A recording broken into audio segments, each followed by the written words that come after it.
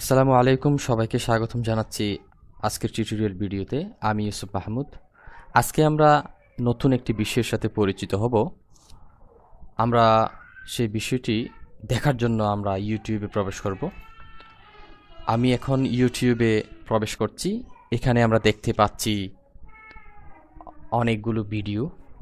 তবে ভিডিও আমাদেরকে যেভাবে শো করে, যে ভিডিওর মানে একটা ভিডিওকে যেই দৃশ্যটা দিয়ে, যেই পিকচারটা দিয়ে, যেই ছবিটা দিয়ে আমাদেরকে শো করে, সেটা অনেক সময় ভিডিওর সাথে কোনো মিল নেই। যেমন আমরা এখানে দেখতে পাচ্ছি যে একটা ভিডিওতে অনেক বড় একটা প্রাণী, পাশে একজন মানুষ, যেটা দেখতে অনেক ভয়ঙ্কর, ভয় লাগে দেখতে। আর এখানে একটা হরর দৃশ্য দেখতে পাচ্ছি, যেটা ভয়ঙ্কর। আর নিচে আমরা দেখতে পাচ্ছি একটা মেয়ে পানির উপর দিয়ে দৌড়ে চলে যাচ্ছে, এরকম একটা পিকচার, যেটা দেখে স্বাভাবিকভাবে যে কোনো কেউ, যে কোনো ভিউয়ার, যে কোনো দর্শক এটা দেখার জন্য আগ্রহী হবে। এটাকে ইউটিউবের ভাষায় এটাকে বলে থাম্বনেইল। এখন এই থাম্বনেইলটা হচ্ছে ভিডিওকে অ্যাট্রাকটিভ করার জন্য একটি খুব গুরুত্বপূর্ণ বিষয়।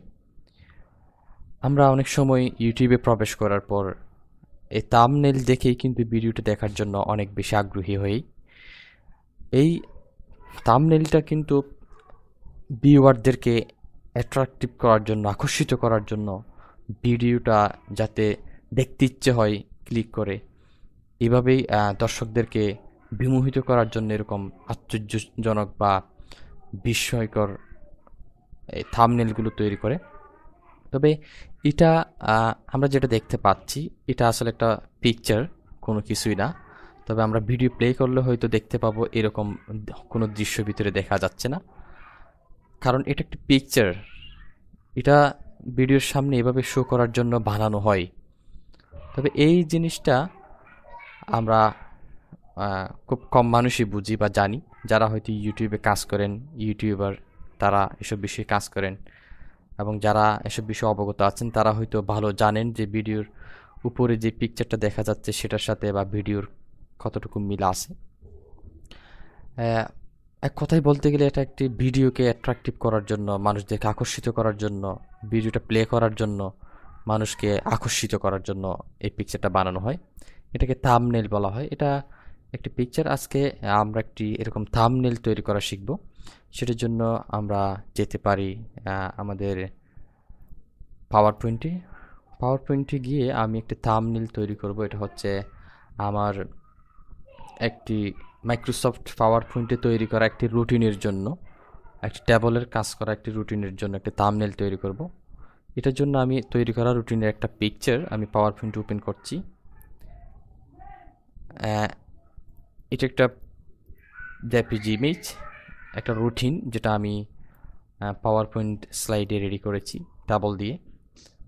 এই টিউটোরিয়াল ভিডিওটার জন্য আমি ইউটিউবে টিউটোরিয়াল ভিডিওটি ইউটিউবে পাবলিশ করার জন্য এই থাম্বনেইলটা তৈরি করব। এখানে উপরে আমি বড় করে লিখে দিব, যাতে আমার এই পিকচারটা দেখে, ভিডিওর সামনের এই থাম্বনেইলটা দেখে বুঝতে পারে যে আমার ভিডিওটা কী বিষয়ে। আমার ভিডিওটা পাওয়ার পয়েন্টের স্লাইড তৈরি বা প্রেজেন্টেশন তৈরির বিষয়ে। সুতরাং আমি এখানে পাশে বড় করে লিখে দিব এই মেইন পয়েন্টগুলো। এটা লিখতে গেলে আমাদেরকে যেটা করতে হবে, সর্বপ্রথম ইনসার্টে যেতে হবে। ইনসার্টে যাওয়ার পর আমরা টেক্সট বক্স ক্লিক করব। টেক্সট বক্স থেকে আমরা একটা টেক্সট বক্স নিব, যেখানে লিখব সেখানে এসে আমরা ক্লিক করব। দেখতে পাচ্ছি টেক্সট বক্সটা খুব ছোটো হয়ে আসছে। আমরা এটা বড় করতে পারি আমাদের টেক্সট ফন্ট সাইজ বাড়িয়ে দিয়ে। এটাকে আমরা 18 আছে, 18 থেকে আমরা 36 বা 40 দিতে পারি। 40 দেওয়ার পর টেক্সট আমাদের 40 সাইজের হবে। আমরা এখানে লিখছি মাইক্রোসফট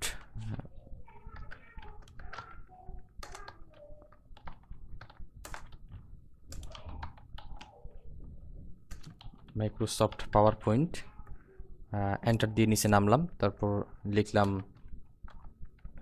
প্রেজেন্টেশন।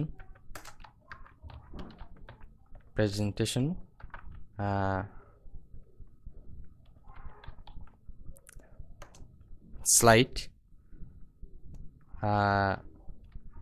স্লাইড ডিজাইন দিই, ডিজাইন অথবা অ্যানিমেশন অথবা টেবল কলাম অ্যান্ড রো। এই লেখাগুলো হচ্ছে মেইন পয়েন্ট আমার টিউটোরিয়াল ভিডিওর, যেখানে মাইক্রোসফট পাওয়ার পয়েন্টের একটা প্রেজেন্টেশন কীভাবে তৈরি করবে, স্লাইড কীভাবে ডিজাইন করবে বা অ্যানিমেশন কীভাবে অ্যাড করবে, এখানে টেবল কলাম বা রো এগুলো কীভাবে ইউজ করবে, এই বিষয়ে আমার টিউটোরিয়াল ভিডিওটি। এই লেখাগুলো আমি সেন্টারে করব, সবগুলো এখন লেফটে আছে, এগুলোকে ঠিক মধ্যখানেই অবস্থান করাবো। এটার জন্য আমরা এখানে টেক্সট অ্যালাইনমেন্টে সেন্টার ক্লিক করব, সেন্টার হয়ে গেল।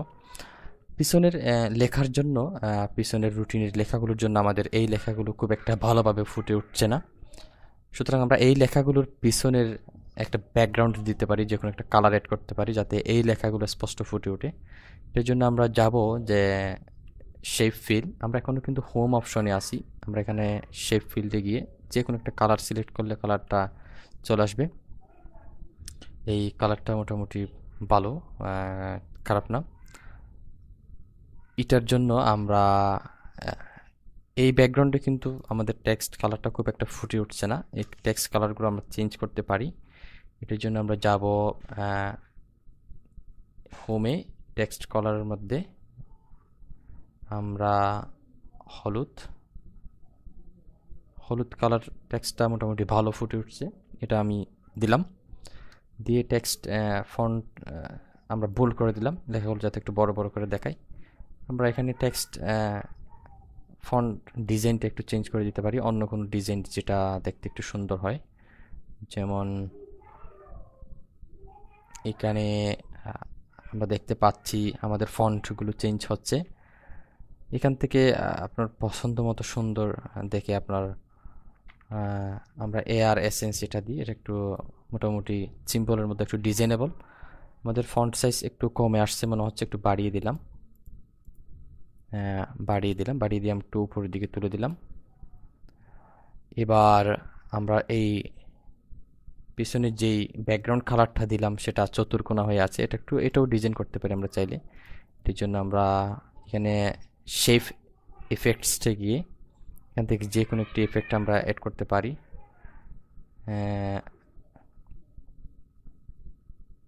আপনারা দেখতে পাচ্ছেন আমি যেই ডিজাইনটার উপরে মাউস রাখছি সেই ডিজাইনটা আমাদেরকে শো করছে, প্রিভিউ করে দেখাচ্ছে। এখন আমরা এখান থেকে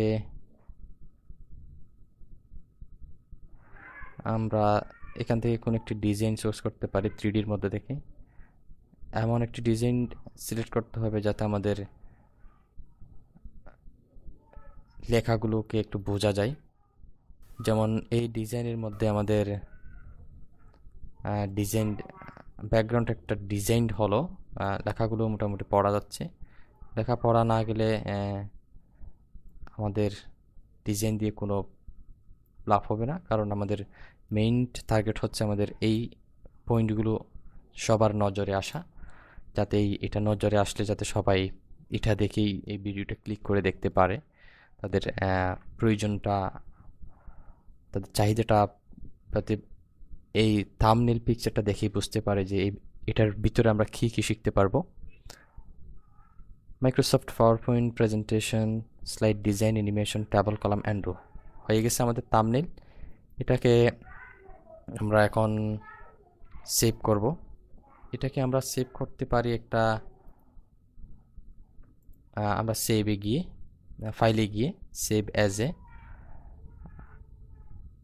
এটা আমি ডেস্কটপে সেভ করব। ডেস্কটপ ক্লিক করলাম, এখানে লিখে দিলাম যে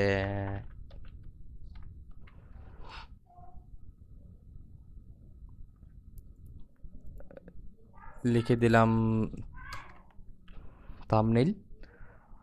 তবে এটাকে আমাদের জেপিজি মোডে সেভ করতে হবে, জেপিইজি। সেভে ক্লিক করলাম, এখানে আমরা শুধু কারেন্ট স্লাইড অনলি ক্লিক করব। এবার দেখি আমরা আমাদের স্লাইডটি, আমাদের পিকচারটি সেভ হয়েছে কিনা। আমরা দেখতে পাচ্ছি আমাদের সেই ডিজাইন করা স্লাইডটি আমরা জেপিজি মোডে সেভ করেছি। এবার এটাকে আমরা থাম্বনেল হিসেবে ইউজ করব। থাম্বনেল হিসেবে ইউজ করার জন্য আমি আপনাদেরকে দেখাচ্ছি কিভাবে ইউজ করব। ইউটিউবে আপনার চ্যানেলে গিয়ে আপনি যখন একটি ভিডিও আপলোড করবেন, আমার এখানে একটি ভিডিও আপলোড করা আছে। একটা ভিডিও আপলোড হতে কিছুক্ষণ সময় লাগে বিধায় আমি ভিডিওটা আগে থেকে আপলোড করে রেখেছি। নতুন করে আপলোড করতে গেলেও কিন্তু এখানে এই ভিডিওর ক্যামেরার একটা আইকনের মধ্যে ক্লিক করলে কিন্তু আপলোড ভিডিও গো লাইভেও যেতে পারবেন বা ভিডিও আপলোড করতে পারবেন। এখানে ভিডিও আপলোড করার পর ঠিক এইরকমই আসবে। এরকমই আসার পর আপনাকে এখানে ভিডিওটার জন্য টাইটেল সেট করতে হবে। যেমন এখানে একটি টাইটেল দিলাম, ডেসক্রিপশন, ভিডিওটার বিষয়ে কি কোনো কিছু লিখতে পারেন বা এখানে কিছু ট্যাগ দিতে পারেন। এগুলো হচ্ছে যে ট্যাগগুলো, মানে এখানে যে ট্যাগগুলো আমি লিখলাম এরকম লেখা কেউ টাইপ করলেই ইউটিউবে আমার ভিডিওটা আসতে পারে, মানে অনেকটা সার্চ করার জন্য যেগুলো লিখতে হয়। ভাষায় আমরা দেখতে পাচ্ছি কাস্টম থাম্বনেইল। এখানে 3টা থাম্বনেইল অটোমেটিকভাবে দিয়েছে আপনাকে, মানে এই যে ভিডিওটা আমরা আপলোড করেছি সেই ভিডিওটাকে সেই ভিডিওটাকে কেন্দ্র করে ডিফল্টভাবে অটোমেটিক ওরা 3টা থাম্বনেইল আমাদেরকে দেখাবে। এখানে আমাকে দেখাচ্ছে 3টা থাম্বনেইল। এখান থেকে যদি আপনার পছন্দ হয় এখান থেকেও যে কোনো একটা সিলেক্ট করে আপনি ভিডিওটা আপলোড করতে পারেন। যদি মনে হয় যে এই 3টা আমার পছন্দ হয়নি বা আমি যেরকমভাবে একটা বানিয়েছি সেরকমভাবে থাম্বনেইল বানিয়ে আমি ভিডিওর সামনে শো করাবো, তাহলে এখানে কাস্টম থাম্বনেইলে ক্লিক করে আপনার ক্রিয়েট করা সেই থাম্বনেইলটি এখানে আপলোড দিতে পারেন। আমি ডেস্কটপে গিয়ে আমার থাম্বনেইলটাকে ওপেন করার চেষ্টা করছি। Thumbnail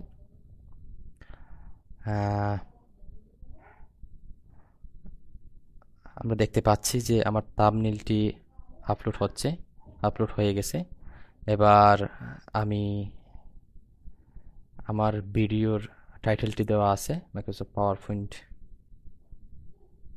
10 slide presentation. এখানে একটু চেঞ্জ করতে পারি, how to make slide presentation table column and animation. তারপর এখানে ডেসক্রিপশনে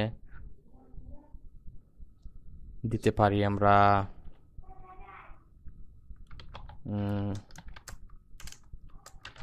how to make a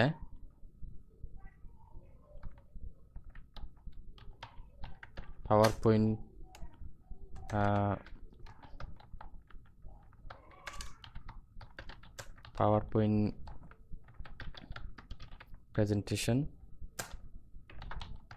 slide design,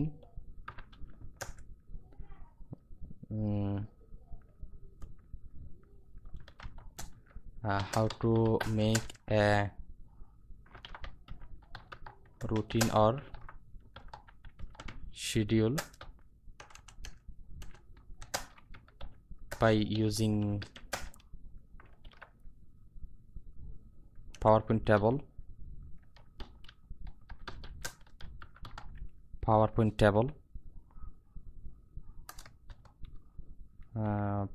তারপরে এখানে আর দিতে পারি PowerPoint table, তারপরে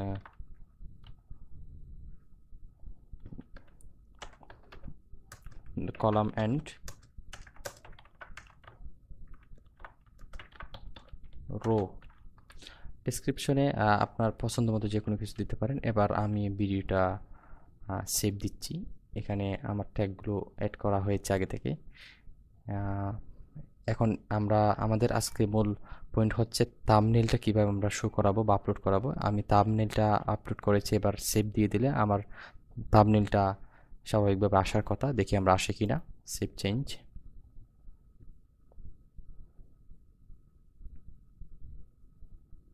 এবার আমরা আমাদের ভিডিওটা দেখতে পারি আমাদের চ্যানেলে গিয়ে। চ্যানেলটা আমরা একটু রিফ্রেশ করে দেখি।